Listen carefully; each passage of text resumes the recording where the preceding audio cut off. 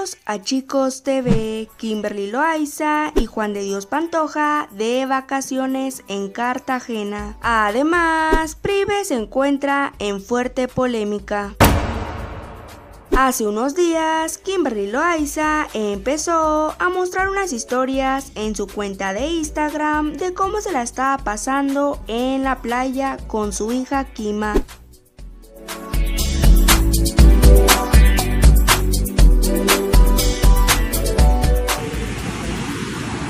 ¡Wow, qué hermoso!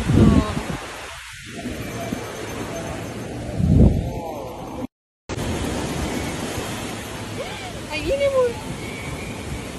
¡Oh, qué rica!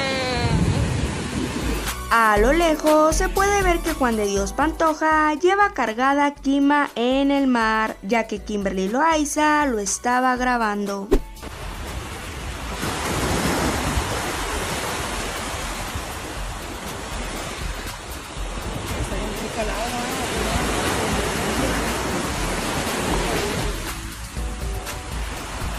Juan de Dios Pantoja compró pulseritas para Kima, Kimberly Loaiza y para él, ya que comentó en el video que compra 3 porque ya son 3 miembros en la familia.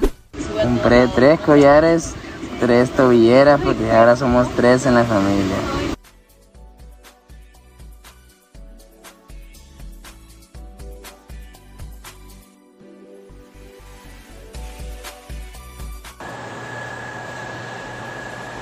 También le estaban haciendo unas trencitas a la pequeña Kima Sofía y a Kimberly Loaiza le gustaron mucho.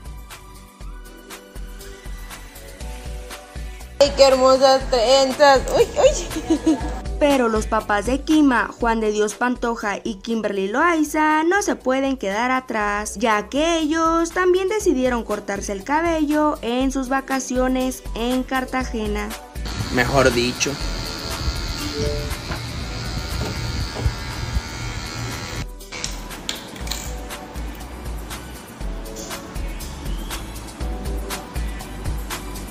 Juan de Dios Pantoja subió las historias en su cuenta de Instagram, en la cual dijo que Kimberly Loaiza está a punto de grabar un nuevo video para su canal, ya que dijo que la lindura mayor tiene el set listo.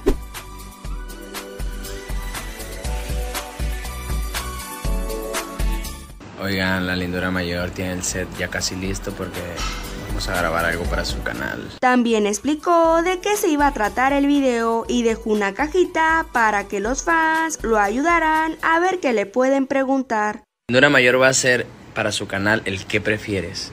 Y voy a necesitar que ustedes me ayuden porque a mí me dijo la lindura mayor que le preguntara, o sea, que le pusiera 2 situaciones, 2 opciones. Y ella tiene que elegir qué prefiere. Ejemplo, no sé, ceviche o hamburguesa. Y ella tiene que decir ceviche. Eli Blancarte o Katia Vlogs. Y ella tiene que escoger quién de las dos. O sea, nomás tiene que elegir una sola cosa. Entonces ustedes ayúdenme y pongan aquí cositas que le pueda preguntar a la lindura mayor. Por ejemplo, verde o rojo. Así. Pero piénsenle, saquen muchas. Mándenme muchas, por favor, para yo poder preguntarle muchas cosas en su video. Además, aquí te dejamos todas las historias de la fuerte polémica de Prive. Un poco por Twitter, pero la verdad quería hablar por aquí para que se me entienda mejor. Y, tío, hay un tal Alex Casas, ¿vale? Yo la verdad lo conocía de cuando fui allá a México, pero del nombre, la verdad nunca lo he visto en persona, por eso nunca me he metido, he opinado sobre él. Sí que es verdad que una vez nos dejó de seguir a todos, que es cuando Orson conoció a Bri, de repente. Y bueno, pues ese chico, pues tú sabes que nosotros en el mundillo nos enteramos de todo, de lo que habla cada uno, aunque vosotros no. Y ese man ha hablado mierda, tanto de Privé como de Orson, ha hablado mierda, puesto verdes, que nosotros no nos merecemos lo que tenemos, bueno, un montón de cosas, ¿eh? Pero eso va aparte. A mí lo que me ha molestado de ese chico realmente es ese cúmulo. Y he explotado cuando he visto que ha mandado a Laila, a su chica, bueno, primero le había hablado Laila, lo que me había pasado en la foto Orson, diciéndole que a Alex le gustaría colaborar con él y hayas hablado mierda de él después de haberlo dejado de seguir en su momento.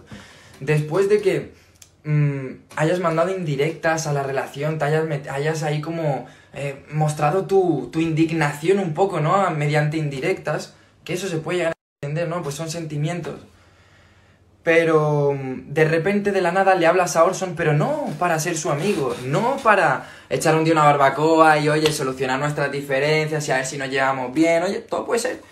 Le hablas para colaborar, que suena muy bonito, ¿no? Suena como, para colaborar. No, man, colaborar no. Tú lo que quieres es grabar con Orson y no es precisamente porque os llevéis de puta madre, porque sepáis bailar los dos y queráis no, es porque te quieres aprovechar de que es el ex de tu novia y queréis causar ese morbo como lo hicieron en su momento Ilika y Keblex. Exactamente igual, pero ¿sabes cuál es el problema, tío? Que Orson no va a caer tan bajo como lo acabas de hacer tú. Esa es la diferencia. Me da igual mancharme a mí con tal de asegurarme que eso no pase, tío. Me da igual. Mientras eso no pase, yo estoy contento, tío. Estoy contento porque me parece muy bajo, tío. He visto cómo eres y no me hace falta conocerte, tío. O sea, ya me lo ha dicho la gente. Te he visto en una entrevista y se nota que eres muy superficial, te importan mucho los números, hasta lo has puesto en un tuit, tengo 5 millones, tengo no sé qué, tengo tal. Brother, te estoy hablando de tu persona, no de tus números, ¿vale? Complicado, Orson, ¿por qué le has hablado a él? Porque sabes que te funcionaría y te daría más visitas. Di las cosas claras, habla claro, cabrón. No digas que te apetecía colaborar con el ex de tu novia porque has estado mandando indirectas ahí llorando como una... No, afronta y di las cosas como son. No vayas de aquí de yo quiero colaborar. Por favor, hermano, por favor. Conmigo, tío, habéis visto, yo he pasado una etapa hace muy poquito de hate por el sonido del no sé qué. Oye, ¿me habéis visto enfadado? ¿Me habéis visto cabreado? No, ¿verdad? Porque me la suda si me tiran hate a mí, si se meten conmigo me la pela. Pero no quiero, ya estoy en un punto que si molesta a alguien de los míos, si molesta a alguien que yo quiera o que yo le haya prestado mi corazón, me jode más de lo normal, me jode más que si me lo hicieran a mí. Entonces, pues sí, pues admito que eso sí ha hecho que explote, pero pues bueno, pues uno dice lo que piensa, lo que siente y bueno, pues es lo que siento. O sea, ¿qué le vamos a hacer? Vosotros sentís unas cosas, se las contáis a vuestros colegas, yo siento unas cosas, yo las cuento a vosotros que para mí sois como colegas, yo me lo tomo así, otra gente se lo quiere tomar diferente porque es más laboral, es algo más profesional, lo mío es más personal, yo diría, ¿no? Pero bueno, aunque tenga 6 millones o 20 millones, yo quiero seguir siendo el mismo, ¿sabes? Es que le has hablado literalmente para grabar, cuando tú sabes que no le estás... O sea, tienes miles de TikTokers y justo quieres hablar con alguna persona que has hablado mierda de él, que no te has llevado, que sabes que primero tenéis que solucionar un par de rifles. ¿Por qué lo has hecho? Los quiero mucho, ¿vale?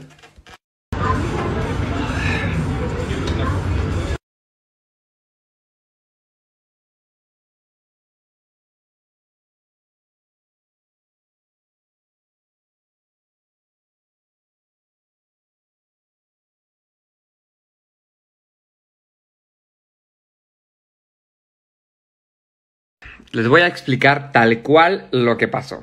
Yo le escribí, primero me contacté con una amiga que se llama Laila. Le dije, oye, es que estoy interesado en grabar TikToks con Orson, porque, pues, no sé, estaría chido, estaría cool. O sea, la romperíamos y grabábamos juntos. Le puedes decir, porque yo no tenía contacto directo. Y ella me dijo, sí, yo te ayudo, le voy a decir. Le dijo, y me mandó screenshot de que le había mandado un mensaje por Instagram. Entonces dije, pues bueno, o sea, yo pensé que tenías el contacto como por WhatsApp así. Entonces le dije, le voy a escribir yo. Le escribí tal cual, el siguiente tweet fue el que les... Bueno, no el tweet, el siguiente mensaje es el que escribí. Vean mi siguiente historia.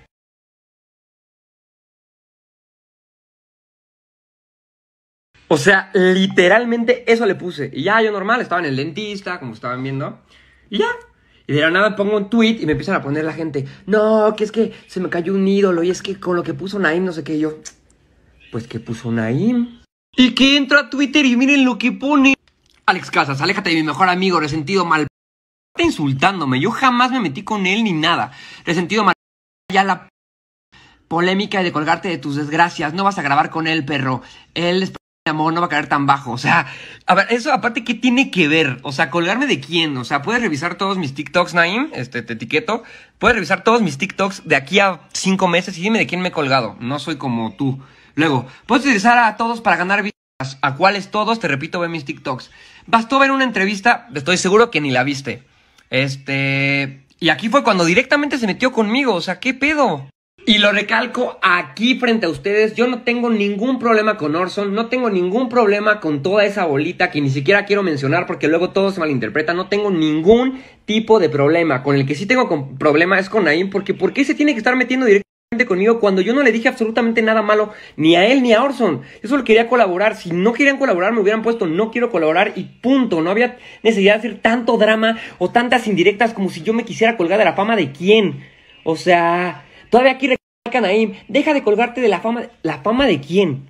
Jamás te escribí para grabar un TikTok a ti, jamás le escribí a tus amigos, jamás me he colgado de la fama de nadie porque confío en mi talento y en todas mis capacidades. Lo único que quería era grabar un TikTok con Orson, colaborar con él, y pones todas estas cosas y aparte insultándome, no tienes el derecho de meterte conmigo. Si tenías algo que decírmelo, me hubieras dicho en la cara, punto. Lo que sí odio y detesto, y lo digo aquí claramente en mis historias, es que a mí se me llame un buscafamas, a mí se me llame un güey que solo quiere buscar polémicas, un güey que se cuelga de los demás, porque todas las personas que me conocen saben que jamás les he pedido, ni lo necesito, colaborar por números. Yo colaboro porque me gusta el trabajo, porque quiero hacer, porque está cool, pero a mí me choca, no sé qué se haya dicho de mí, no sé qué cosas estén ahí rondando por mí, pero que yo soy un buscafama, o que a mí me encanten los números, o no sé qué. O sea, ¿con qué cabeza lo pueden decir esas personas que lo dicen cuando vean mis TikToks, vean mis historias de Instagram, vean mis videos de YouTube y vean con quién me he colgado de la fama? Jamás me he colgado de la fama de nadie porque no lo necesito, punto. De hacer tú. Esa es la diferencia. Me da igual mancharme a mí con tal de asegurarme que eso no pase, tío. Me da igual. Mientras eso no pase, yo estoy contento, tío. Estoy contento porque me parece muy bajo, tío. He visto cómo eres y no me hace falta. A ver, Naimcito, ahorita ya viendo tus historias, que la verdad no vi todas porque hablas mucho, estabas diciendo ciertas cosas que la verdad no tienen ni coherencia. Por ejemplo, hablando de tu o no sé qué cosa. Primero diciendo que nada más me conocías porque pues, me habías visto en México. Bueno, o sea, yo sí te conocía, tengo que admitirlo, no tengo por qué tampoco hacerme porque sí te conozco, obviamente, tampoco tengo que mentir. En primera, ese a mí me parece, pues, está bien, es tu contenido, me parece espantoso, pero tú andas diciendo cosas de mí como si me conocieras, diciendo que yo me cuelgo de las personas, me estás insultando, diciéndome que soy una no sé qué cosas, o sea, relájate. Después, dices textualmente, o sea, dices tal cual que yo le privé, que no se merecían nada.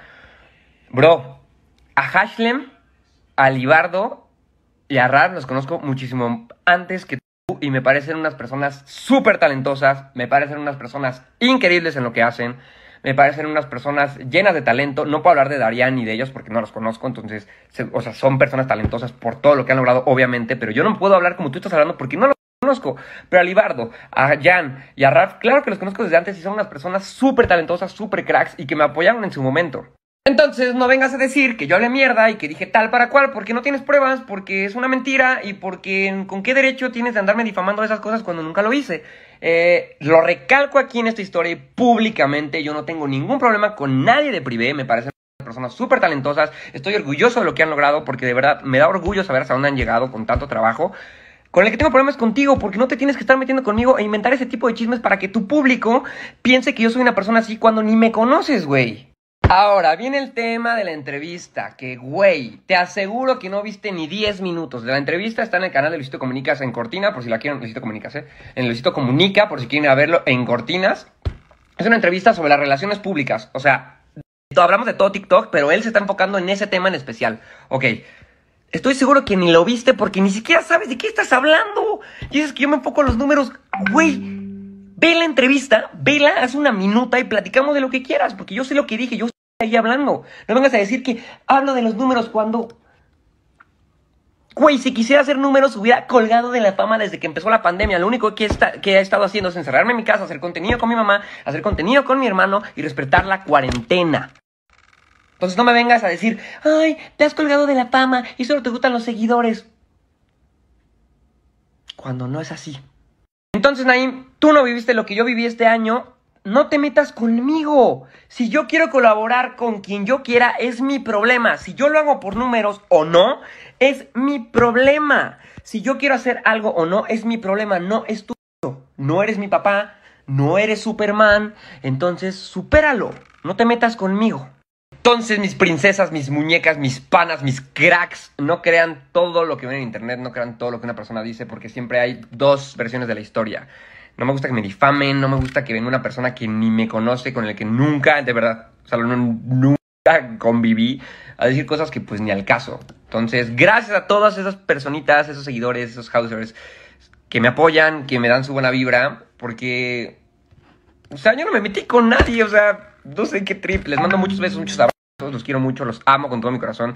Y si estoy aquí, es gracias a ustedes. Todos mis números, como dice esa persona, digo, son mis seguidores, son mi familia, son mis housers, son ustedes, y ustedes me tienen aquí. Los amo demasiado, gracias por todo su apoyo. ¡Mua!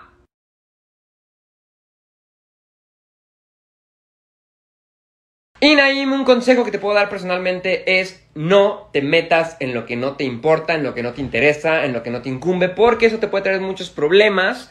Y pues vive y deja vivir, crack. La neta, no te metas conmigo. Oye, Naim, nada más una cosa, así una ultimita. ¿Qué pasó con más amor, menos hate? ¿Ese ya se te olvidó? ¿Ese nada más era una estrategia? ¿Era un chiste o qué pasó? ¿Me puedes explicar?